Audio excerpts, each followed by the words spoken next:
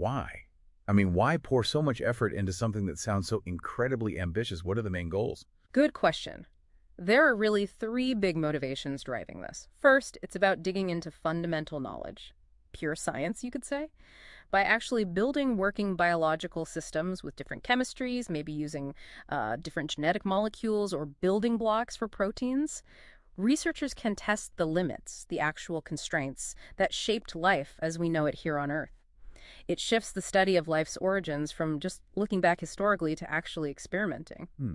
So it's less about finding what is out there and more about testing what could be possible for life. Like, are Earth's rules the only rules? You've got it. That's a big part of it.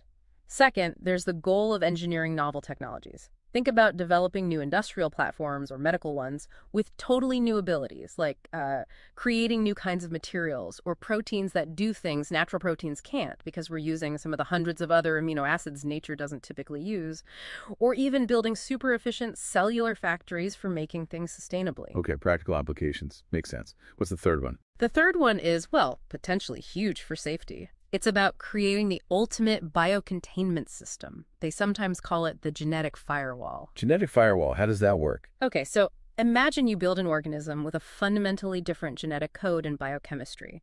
It's so different that swapping genetic info with natural life forms is just chemically impossible. They can't understand each other.